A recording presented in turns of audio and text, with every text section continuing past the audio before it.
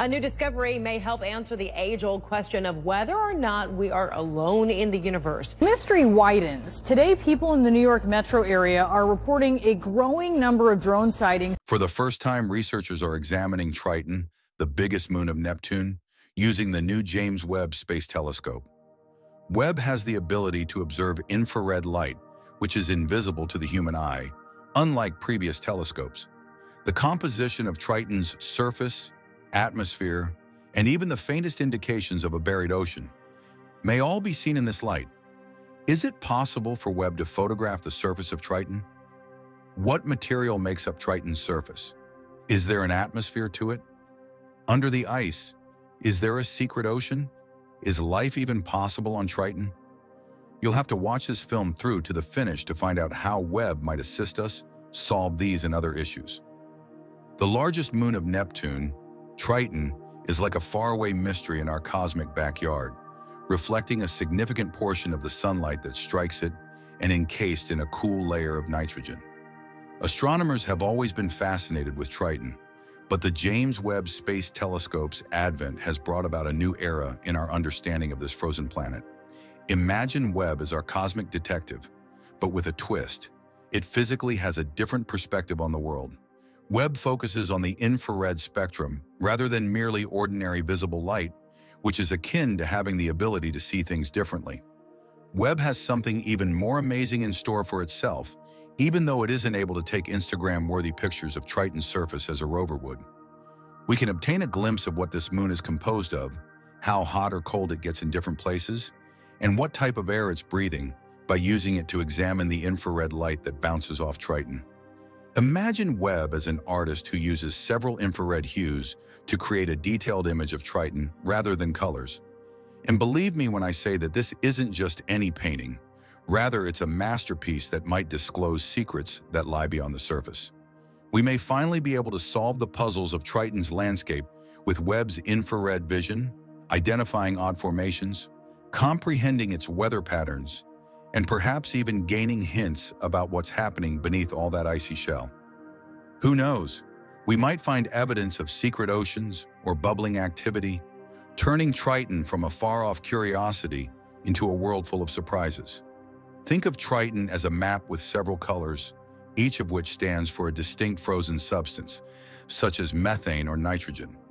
Similar to a book, Webb can read these colors to inform us about Triton's past, such as whether it was struck by large space objects or experienced cold volcanic eruptions.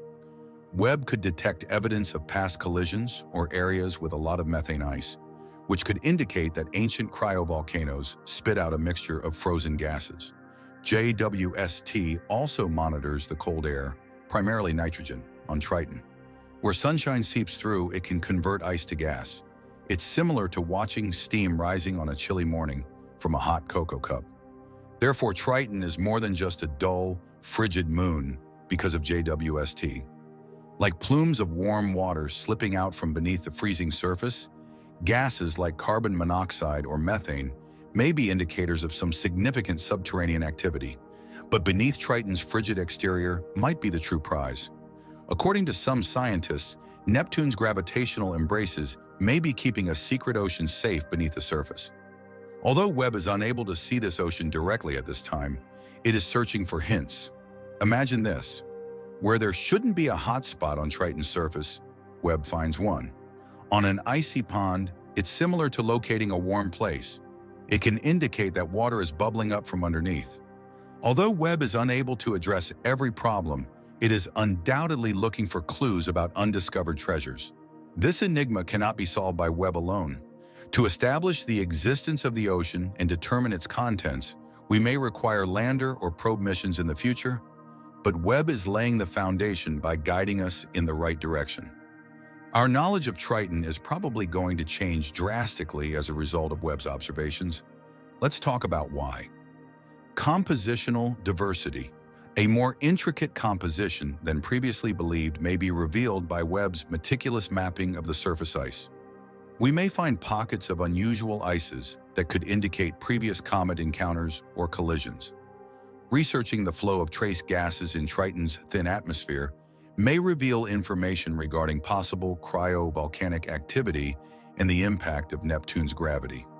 Evidence of cryovolcanism. It would be revolutionary to find methane or other gases linked to volcanic activity, indicating that geological processes are still occurring on this frozen planet. Subsurface ocean clues. By locating areas with unusual heat signatures or wobbliness in Triton's rotation, future missions may be able to establish the existence of a hidden ocean. Triton is the key to solving puzzles about the solar system as a whole, not just about itself. However, what wider ramifications might Webb's observations have? We have the solution, though. The origin of Plutoids. Information on the composition and geological activity of Triton can help determine the origins of Pluto and other KBOs. Did they migrate from somewhere else in the early solar system, or were they produced in the same area as Neptune? We can put together the origin and evolution of these icy worlds by knowing Triton's past. Habitability of ice moons. The possibility that other ice moons in our solar system, including as Europa and Enceladus, could be habitable is strengthened if Webb finds evidence of a subterranean ocean on Triton.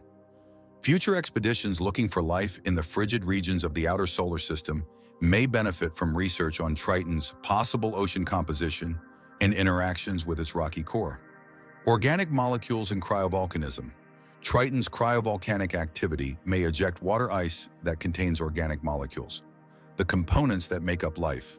Investigating the makeup of these plumes directly or by analyzing atmospheric trace gases may provide important information about the possible primordial chemistry on cold worlds. There are obstacles to overcome despite Webb's amazing potential, such as Triton's great distance from Earth, which reduces the resolution of Webb's observations.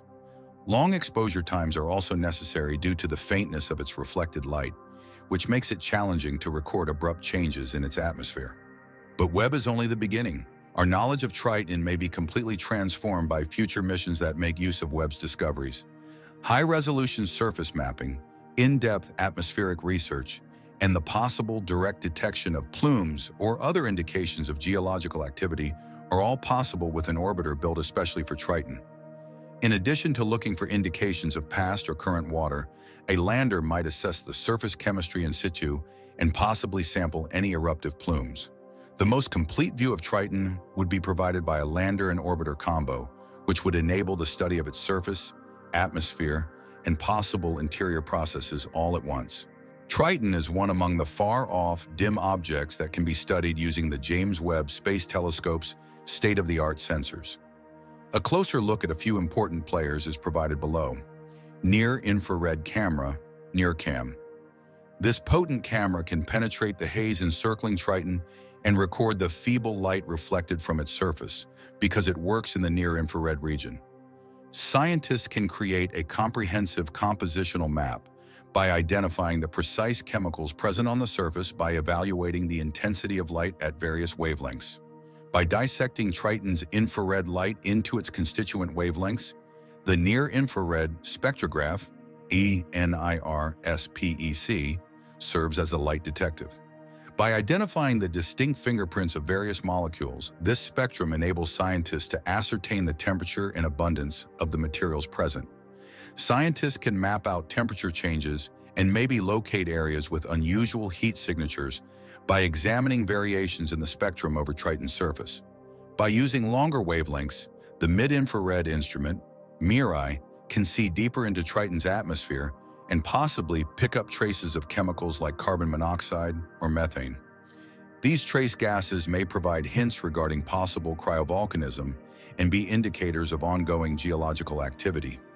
In order to determine Triton's general temperature and whether any interior heat sources are present, MIRI can also examine the feeble thermal radiation that the planet itself emits. The task of getting to Neptune and Triton is quite difficult. Using existing propulsion systems, the great distance, roughly 2.8 billion miles from Earth, translates to a transit duration of more than 10 years. Additionally, it is challenging to provide adequate power for conventional spacecraft operations due to the weak sunlight at Neptune's distance. We can use nuclear power for energy, gravity for speed, or smaller probes for specialized missions to study Triton. However, we need to be aware of the potential signals of life on Triton and take care not to introduce earthly microbes there. It's critical to strike a balance between exploration and safeguarding Triton's potential life. How do you feel about this finding? Tell us in the comments section. Now that you've seen this far, click on the essential video on your screen and like and subscribe. Together, let's do some more exploring.